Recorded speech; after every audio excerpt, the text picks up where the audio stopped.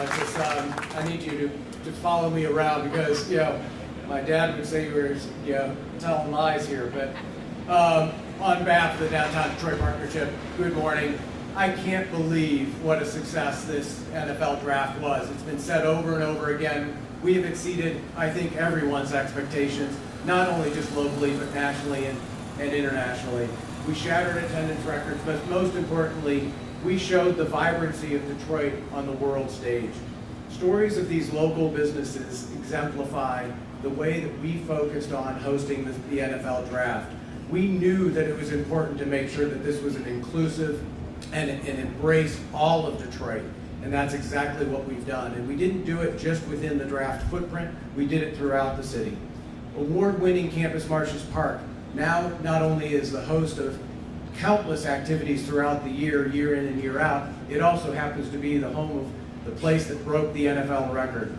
We showed our pride for the Lions. Thank you, Lions. We showed our pride for the city. Thank you, Mayor. And that pride has been growing as we've built a strong and inclusive core to our city. The plan for the draft was built on 3 principles. Make it safe, thank you, Chief. Showcase the city to the world, and make sure that we had opportunities for our local community to participate.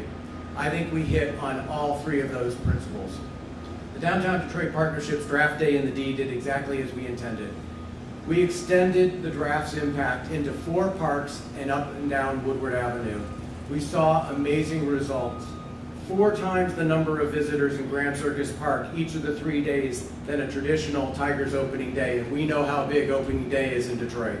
We deployed 90 food trucks and 135 small business vendors were part of the activations throughout these public spaces.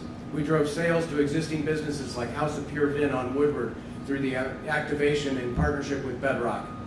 The NFL programming at PAL and the Park and Ride activations in Corktown allowed for 40 Detroit vendors to do a block party.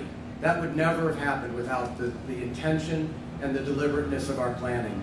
All Things Marketplace in Corktown saw the best sales they've ever had since they opened those 3 days of the draft.